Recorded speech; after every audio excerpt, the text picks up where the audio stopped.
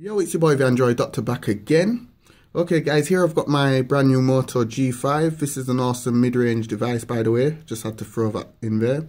But anyway, in this video I'll be showing you all how to take a screenshot on this device. So it's real simple to do. You don't have to make any adjustments in the settings to do this. All you've got to do is just press the volume down button along with the power button. Okay, so just press volume down and the power button. Keep them both held down, and it will then take a screenshot. And here you can also take a screenshot of your location. Hold on, let me just open up Google Maps. So you might want to take a screenshot of your location.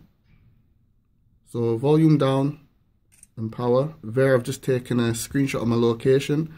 And when you pull down your notifications, you can view it, or you can also share it, or you can also delete it as well. It's up to you what you want to do.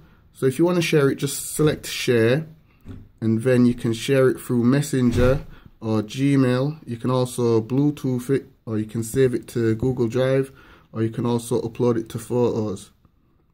So this is a really nice feature on the Moto G5.